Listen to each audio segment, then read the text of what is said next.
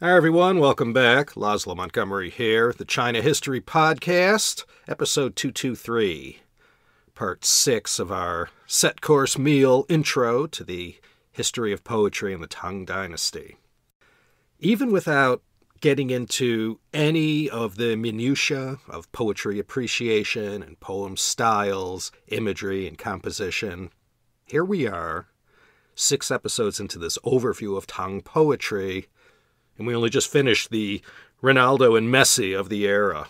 And, well, as with European football, where Tang poetry is concerned, there's a lot more to it than Li Bai and Du Fu. In Tang poetry, or even all of Chinese poetry, some might say, we know Li Bai and Du Fu enjoy such a special status. It seems that all the other beloved poets end up looking like also-rans compared to them. But everyone who is really familiar with Chinese poetry, they don't fall for any of that stuff. They know every age produced its own marvels and wonders. And who's to say this one by Su Shi or Gao Qi is any better or worse than that one composed by Du Fu? I thought from here on out, why don't we run through some of the other famous names from Tang poetry? And if you're not familiar with these poets yet, now's your chance. Where Tang poetry is concerned, when asked, who were the top 3? Pretty much Wang always rounds out that list. Some might say Meng Haoran or Bai Zhi, but Li Bai, Du Fu, and Wang Wei, that was almost always the 3 names you hear. They were the revered trinity of High Tang poetry. Li Bai had a Taoist bent to his character. Du Fu was the Confucianist, and Wang Wei, he channeled Chan Buddhism in his work. His lifelong devotion to Buddhism had quite an impact on not just his life, but his poems and paintings as well. Up until the Wuzong Emperor crashed the party in 845, Buddhism flourished in the Tang like never before and was reflected in many aspects of Chinese culture. That Wang Wei was so devout and all, it isn't surprising given the times he lived in. Wang Wei and Li Bai's years on this earth were almost the same. The most reliable records we have say they were both born in the year 701, although that's disputed, and for good reason. It was the time period when Wu Zetian was reigning as empress of her very own Zhou dynasty. Li Bai died in 762 and Wang Wei in 761. Wang Wei was not only one of the most beloved of Tang poets, he was also a painter and a musician.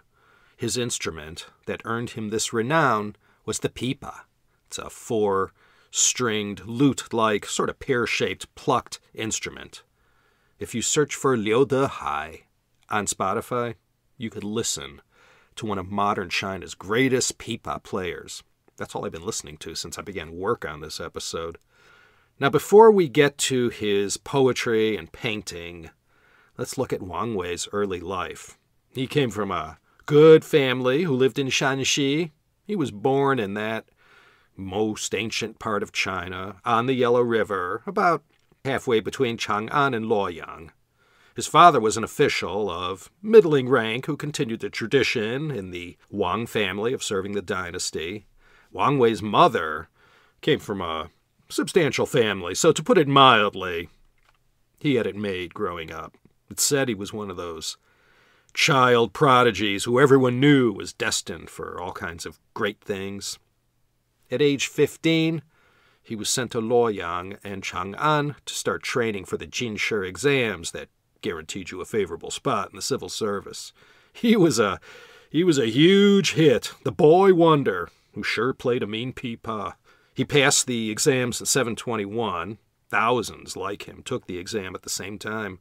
Only 38 passed. And Wang Wei, he had the top score. So, you get the picture.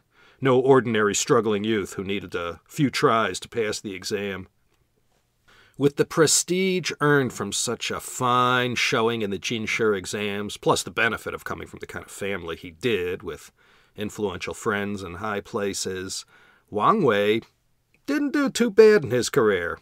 He had a couple of bumps in the road here and there, but he had some halfway decent postings, both in Chang'an and in Shandong province. His career in the government didn't have as many potholes and disappointments as Du Fu and some of the other great poets we'll get to later.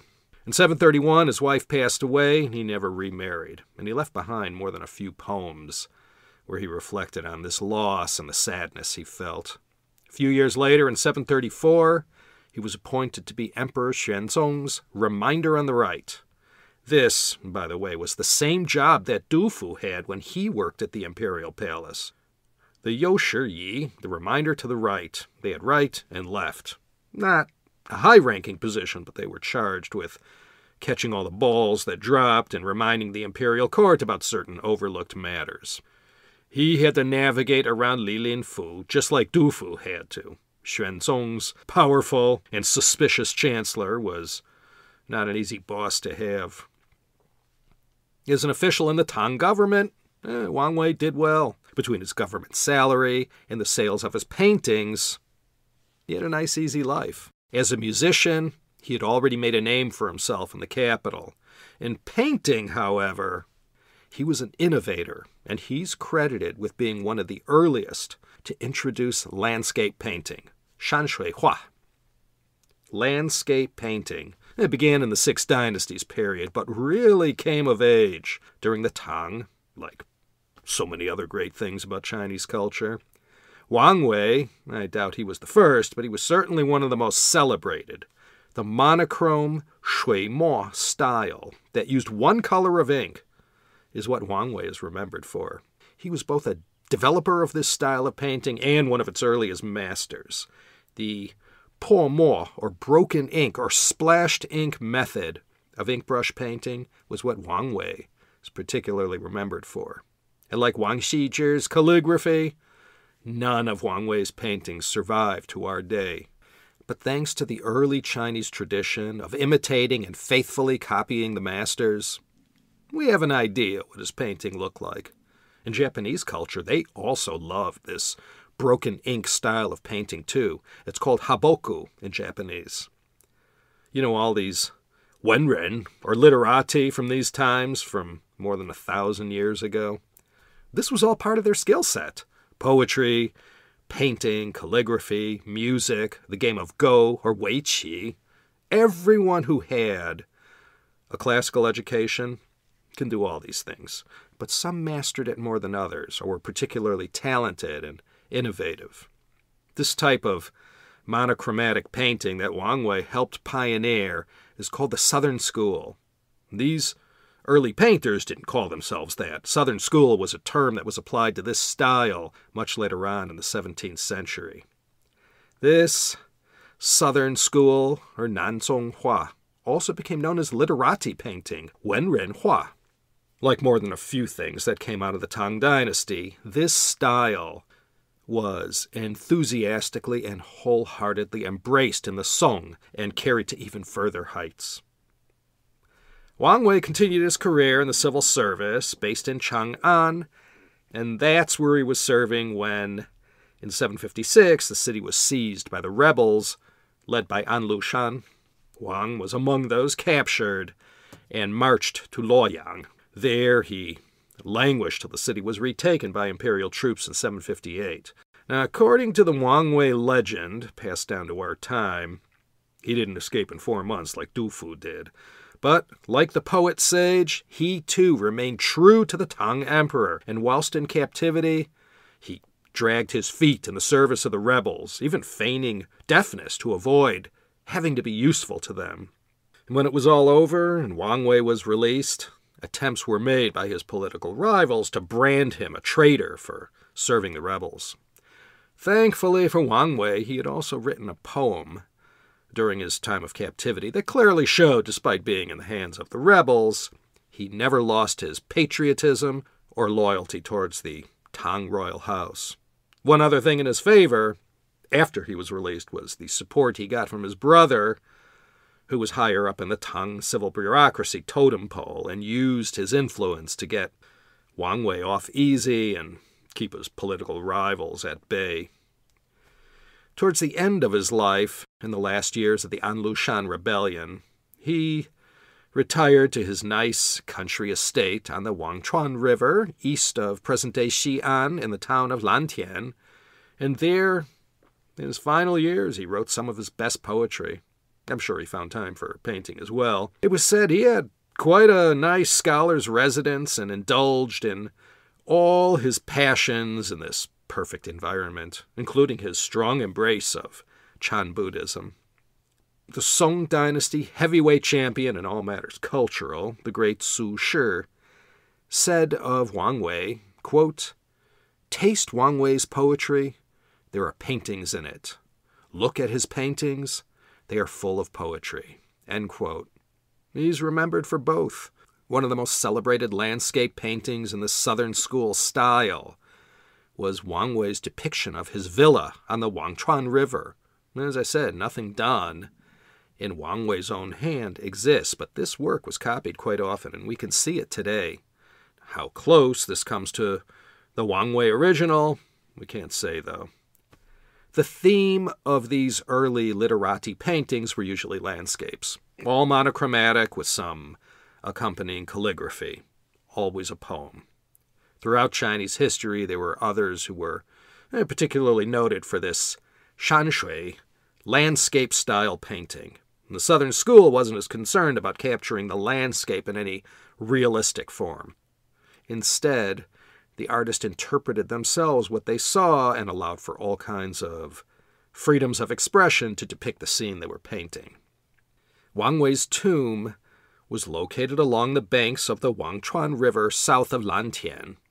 According to what I was able to find out, parts of his tomb were either given a once-over during the Cultural Revolution or utilized in the construction of the Xiangyang No. 14 factory. If you ever find yourself in or around Lantian, go check it out. It looks like they spiffed up the gravestone in 2008 that simply says Wang Wei Mu, the tomb of Wang Wei. It's located right in front of a 1,300-year-old ginkgo tree that claims to have been planted by Wang Wei himself. I saw the photo and I thought, man, what a sorry-looking monument this is. So depressing, given Wang Wei's stature and all. But then I considered all those thousands of years of Chinese history and concluded, well, you can't turn every historical relic into a shining tourist attraction. Wang Wei lovers, next time you're in Xi'an, his tomb is about an hour southeast of the city. Let's groove on a few of Wang Wei's poems. He only left behind about 400. I think I may have mentioned last episode, Wang Wei weighed in at a very respectable 29 poems that made it into the Tangshi Sanbaishou, the 300 Tang poems. Only Li Bai and Du Fu had more. Here's one of Wang Wei's most famous poems. It's only 4 lines, 5 characters per line, 20 characters. He wrote this after he left his government post and retired to his riverside villa. You could feel Wang Wei's loneliness and exhaustion trying to survive those terrible post-Anlushan years. It's called Deer Park, or the Deer Enclosure, Lu Zhai. 空山不见人，但闻人语响。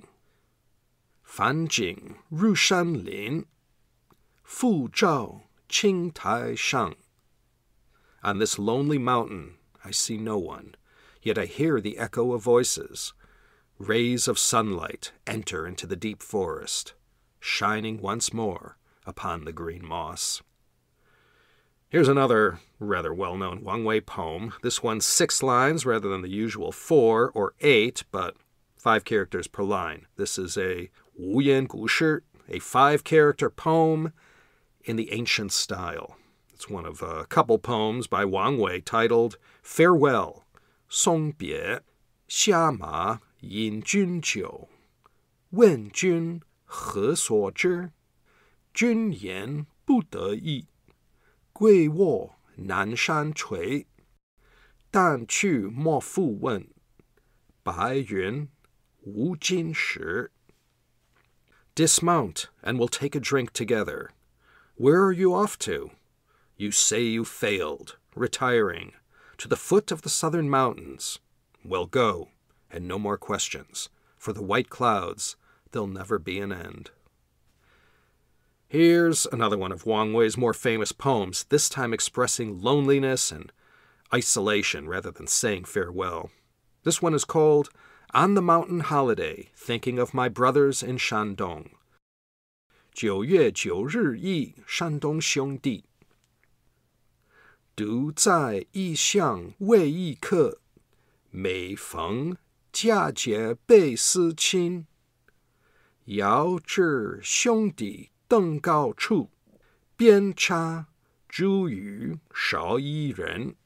All alone in a foreign land, I am twice as homesick on this day, when brothers carry dogwood up the mountain, each of them a branch, and my branch missing. And one more famous Wang Wei poem. This one's called Yearning, 相思。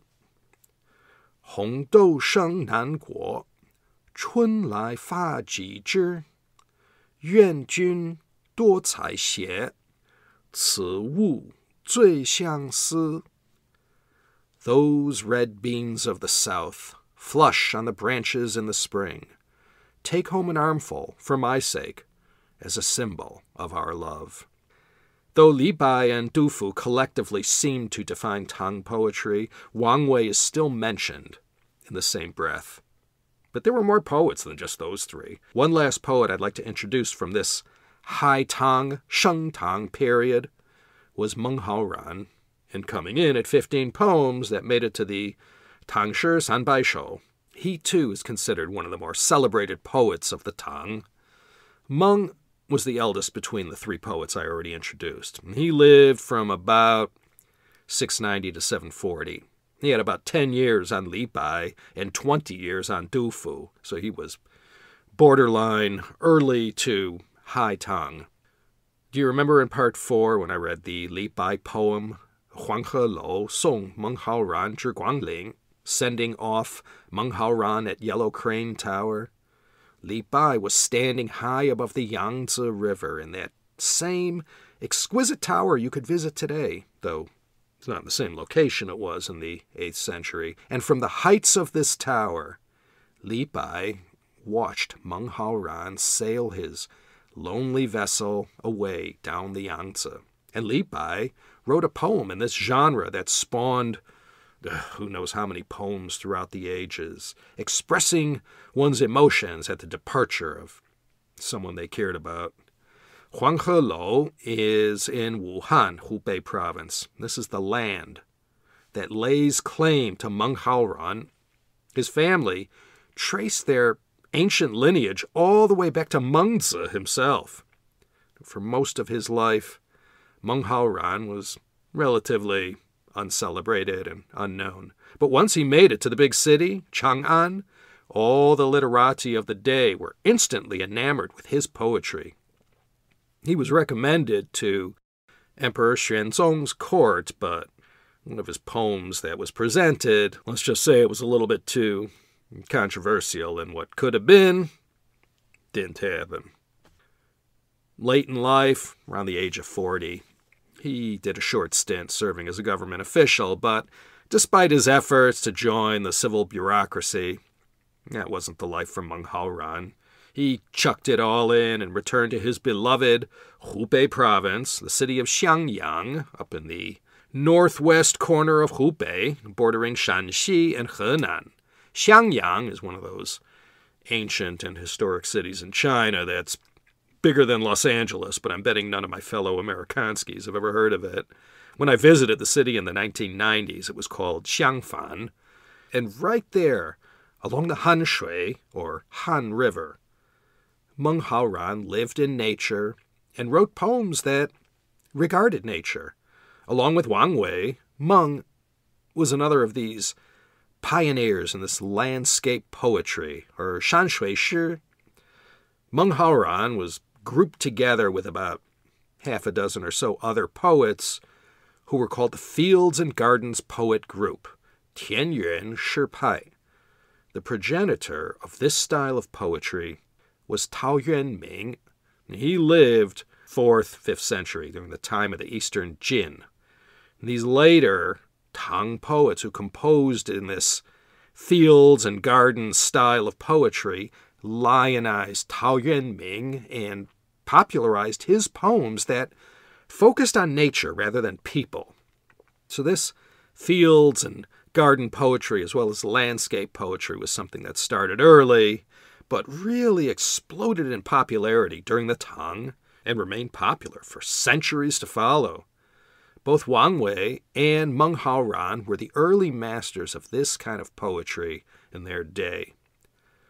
Let's finish off this episode with a few of Meng Haoran's poems. He left behind about 270 of them. If he produced any other literary works, nothing has turned up yet. And this first poem I'm going to read concerns Wang Wei. It's called Parting from Wang Wei. Liu Bie Wang Wei. These two were friends. I don't know how much time they spent together, but they certainly knew each other. And there's a story that says they met in 728 in Chang'an when both were serving as officials in the bureaucracy. It goes like this. 急急进河带，朝朝空自归。欲寻芳草去，惜与故人违。当路谁相甲？只因守寂寞。还言故园飞。Quietly, I've waited here so long. Day after day, but now I must return. Now I go to seek the fragrant grass, but I grieve to part from an old friend. Who is there who would help me on the road? Understanding friends are few in life. I should just observe my solitude and close again the gate of my old home. Here's another one of Meng Haoran's better-known poems that falls into the landscape poetry category. This is called Mooring on the River at Jiande, Su Jiande Jiang. 以舟泊烟渚，日暮客愁新。野旷天低树，江清月近人。My boat is moored near an isle in misty gray. I'm grieved anew to see the parting day. On boundless plain, trees seem to scrape the sky. In water clear, the moon appears so nigh. And one last nature poem of Meng Haoran. It's called A Spring Morning, 春晓. 春眠不觉晓，处处闻啼鸟。夜来风雨声，花落知多少。In spring I sleep, unaware morning is here. From far and near, trilling songbirds I hear. In the night's pitter-patter of wind and rain, how many flowers fallen, not few, I fear. So, Meng Haoran and Wang Wei, two more greats from this High Tang period of Chinese classical poetry. There were others, of course, besides these ones discussed in the past few episodes, but if you somehow have a newfound appreciation for Tang poetry, these are all the go-to guys to start with. As I mentioned before, the Quan Tang Shi, the complete book of Tang poetry, lists works from over 2,200 poets. Plenty to keep you busy if you want to dive in head first. In the next episode, we are going to move on to the Middle Tang, or Zhong Tang period. This is where we will get to Bai Ju Yi, Xue Tao, and others. We'll see how many we can squeeze in before the final whistle. So, until that time, this here is once again Laszlo Montgomery, the proprietor of this joint, bringing you Chinese history and culture from the bottom of my heart. If you haven't guessed, I'm signing off from the town of Los Angeles, California, and I'm really hoping that you'll consider joining me in a mere 2 weeks' time for another poetic episode of the China History Podcast.